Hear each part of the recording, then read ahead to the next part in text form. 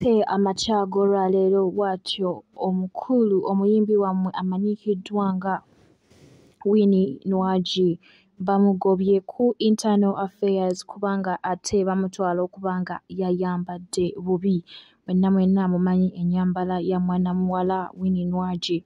Naye ate ng'oludda ebiseera ebisinga eby'ebifo ngamba nti bibeeramu obupande obugamba nti mini bazigaana, empale bazigaana, kwegamba ffe ate tetutwala buvunaanyizibwa kusoma bupande obwo tujja ngeri gye twagalamu ey'okwambala ate bwe batyo bamubawunsinze ne bamugoba namugamba genda oyige okwambala.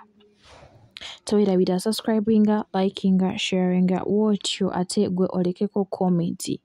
Mbawongezaayo gamawulire.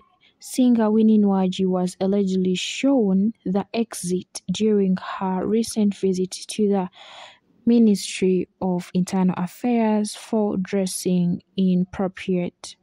Swans Avenue singer Winnie Nwangi might have to reconsider her fashion choices when visiting a few offices around town.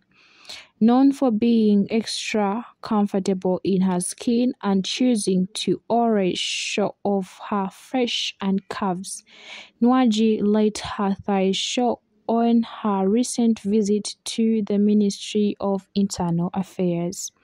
The celebrity singer did not treat the mom that is respectable dress code is important at the offices.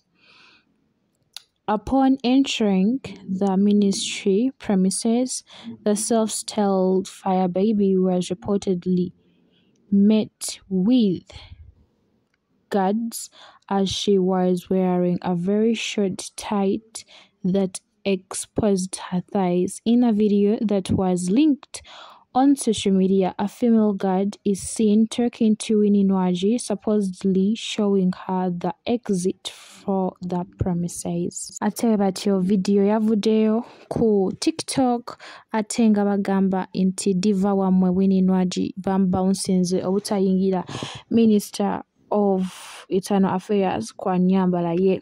Batyo yafulumizibwa nga gwe batamanyi nti serebu naye nga bamugamba soma akapande akalaga nti nno dress code yo tesaana mu office ezimu mu Kampala.